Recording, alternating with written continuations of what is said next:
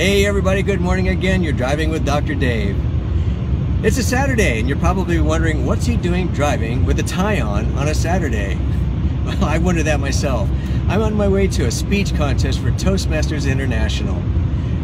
This is the division level heading towards the World Championship level, which will be held, by the way, in Washington, D.C. this year in August. Toastmasters is a huge speaking organization that teaches you public speaking skills and leadership skills.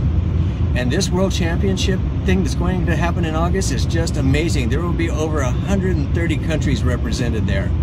And I want you guys to all know that the very first world champion of public speaking for Toastmasters, it was in 1938, a man named Henry Weens won it. And he was from my hometown, Reedley, California.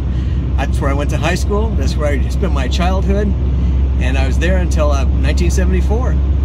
But when I found out that the world champion was from Reedley, well, I can't tell you. I had just had to tell all my people from back home.